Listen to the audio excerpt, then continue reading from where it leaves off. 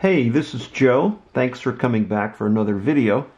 In this video, we're going to discuss what an amp meter shunt is, how it works, and do you really need to use an amp meter shunt? What we have here on the bench are a couple of amp meter shunts. We'll talk about shunts in a minute, but we have a couple other things to discuss first. Before we can talk about the benefits of an amp meter shunt, we must discuss electrical wire size. In the USA, electrical wiring is covered by two organizations, the National Fire Protection Association, the NFPA. They publish the National Electric Code, the NEC, which is a set of standards that governs the installation and maintenance of electrical systems in buildings and structures. So this would be the organization that controls the wiring in your home and other types of building, whether they be commercial or domestic. The Society of Automotive Engineers, SAE, is an organization that develops and publishes standards for the automotive industry, including electrical systems. Then we also have the American Wire Gauge, the AWG, and this is a standard used to specify the diameter of electrically conducting wire. We need to discuss wire gauge and wire diameter. On the screen here, I have an automotive wire amperage capacity chart. Normally, according to the American Wire Gauge, the AWG, the larger the wire diameter, the larger the current the wire can carry. In the standard for the AWG, the smaller the number in gauge, the larger the wire diameter is. When wiring an amp meter into a circuit, the meter must be wired in line, meaning that the circuit must go through the meter to get an accurate measurement of current. If your circuit must handle larger amounts of current, then the wire throughout the entire circuit must match the American Wire Gauge standard for current carrying capability. I'll put a link to this chart here in the description. Let's take a look at an example here. So if we look in this chart for the 14 gauge wire, 15 amps is the capability with a wire of 6.1 feet long. If we come over and look at the same 14 gauge wire, it has an 18.4 foot range, but can only carry a maximum of 5 amps. Let me give you a realistic example of when you would benefit from using a shunt. Let's say you have a late model pickup truck, and that pickup truck has an alternator that can deliver 160 to 180 amps. You either have a camper or a travel trailer, and you want to charge your coach or storage batteries when you are driving to your destination. One of the possible solutions is to use a DC to DC converter.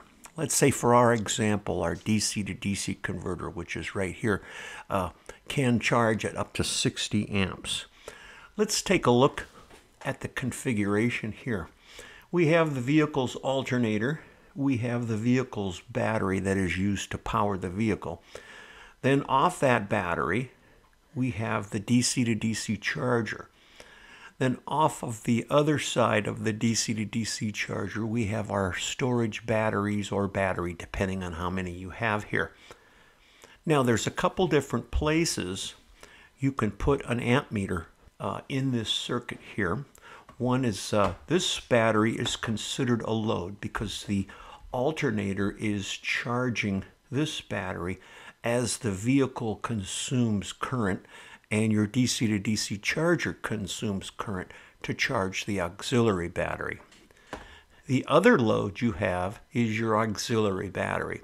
The DC to DC charger is charging this battery, so it's consuming current to charge the battery. When a battery starts to get close to being fully charged, the amperage starts tapering off. And when the battery is totally charged, it's near zero current. So there may be a couple different places where you would want to put an amp meter in this circuit. One would be in this area where you want to see how much current your starter battery is consuming. The other location may be in this location, they want to be able to determine the state of charge of your auxiliary batteries, meaning that as we get closer to those batteries being full, the current is going to start tapering off. Now let's look how we would wire in a shunt in the circuit and why you would want to do so. We have our coach batteries back in the camper or trailer. The distance between the vehicle battery and the storage batteries could be up to 15 to 20 feet, depending on how long our truck, camper, and or trailer is. So we need to calculate what size AWG, the American wire gauge, that we need. Go out and take a look at the wire size between your alternator and your vehicle battery. Those battery cables have a very large wire diameter due to the amount of amps needed to charge the vehicle battery and the coach batteries. As we said earlier, our DC to DC charger can charge up to 60 amps. So let's take a look at what wire gauge we would need for the various storage battery, the DC to DC charger, etc. Let's come over and look on the wire gauge chart here. We have a 50 amp and 100 amp rating. So 50 amps is not quite enough current for our DC to DC charger or the distance between the vehicle battery and the coach battery. So we're going to have to use the 100 amp rating to calculate our wire length. We see there's a distance at 100 amp of 14.9 feet at 100 amps, and that is a wire gauge of 2, or we have a 18.9 feet distance at 100 amp with a wire gauge of 1. Those are very large wires. So that means when we wire our circuit from the vehicle battery to the coach batteries, we need a rather thick wire. So how is a shunt going to help us out in this situation? Let's say we want to wire in an amp meter in 2 different locations.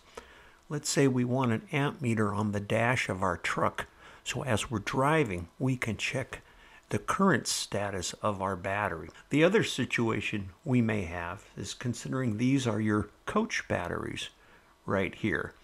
And your load could be any number of items inside the trailer or camper. Could be a propane stove needing 12 volts to run the thermostat. You may have some LED lights.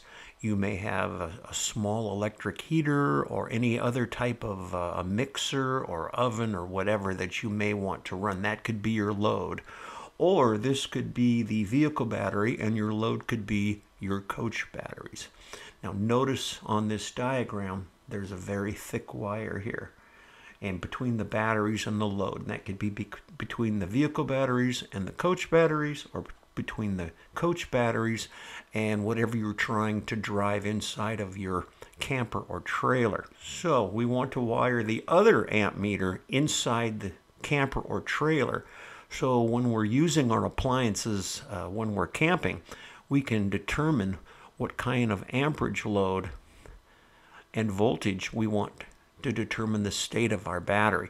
So we can then put a separate amp meter inside the camper or trailer. So being that I said earlier, if we didn't use a shunt, as like you see here in the picture, this is your shunt right here, we could wire this theoretically without a shunt, but the wiring in the circuit between, let's say, the battery and the load, we said was either 1 gauge or 2 gauge.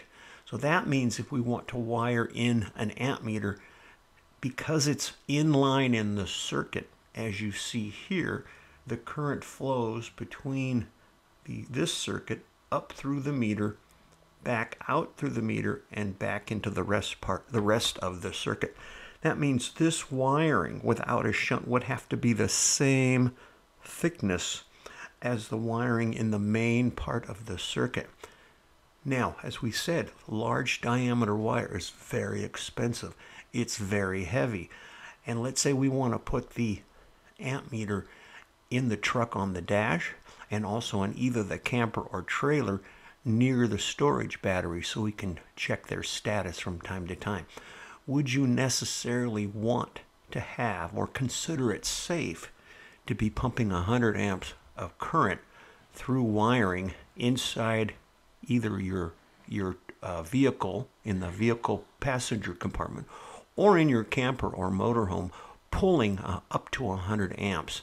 You wouldn't want to do that. So the purpose of a shunt, there is 4 connections on a shunt. There's 2 large connections on each end, which the main part of the current in the circuit flows through, and that's where your large wires have to be. Then let's say we want to run, there's the 2 other terminals, and those 2 other terminals, because of the way the shunt is constructed, allows you to monitor the current using a very small American wire gauge wire. So you could easily run the amp meter gauge to your dash in your vehicle and another amp meter inside of your camper or trailer using very thin wires. And that way that costs less. The amount of current running through the amp meter from the shunt is very, very small.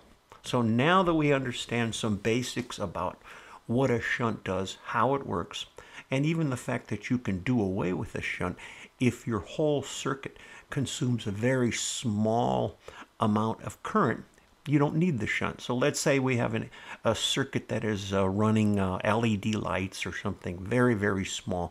Maybe the most you think you would ever get is a short distance, maybe 15 amps. You could theoretically run almost the whole circuit on 14 gauge wiring. And in that case, because 14 gauge is rather small, you could do away with the shunt if you want, or you could still use the shunt and use even smaller wires to power and drive the amp meters in either or both locations. These are 2 different shunts right here. Shunts consist of 2 large terminals and 2 small terminals. Here's 2 large terminals, and then here's the 2 small terminals. There's, in this particular shunt, there's also a ribbon cable and little terminal screws. So there's several different ways to attach this shunt to your circuit. Now, as we said, in order to properly measure current in a circuit, we need to put the amp meter in line with the circuit, meaning that the circuit has to make a complete path between one end through the load, the battery, or the power supply, back over to the other terminal, and that way you have a complete circuit all the way through.